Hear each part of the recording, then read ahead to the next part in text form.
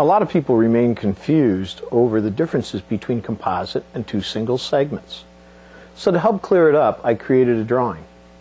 On this drawing, I have a pattern of two holes. And I've shown 4 possible geometric controls.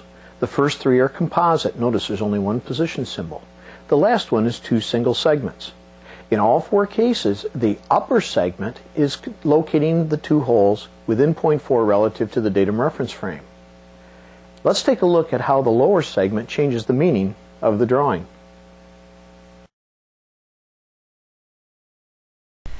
The first composite tolerance does not have a datum reference in the lower segment, so it is only controlling the relationship of the holes to each other.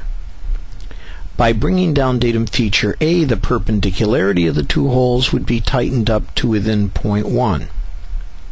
So the holes can still move around as a pattern relative to datum planes established by B and C, but they have to remain perpendicular. So that means the pattern could even rock, as you're seeing here. By bringing down datum feature B, though, we can stop this rocking.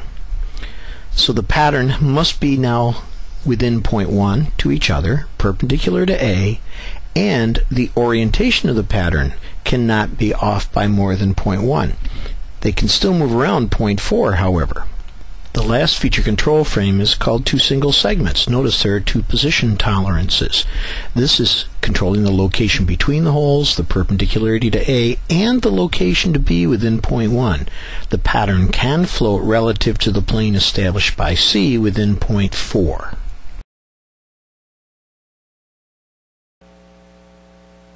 I hope this cleared it up for all of you, and I'll see you next month.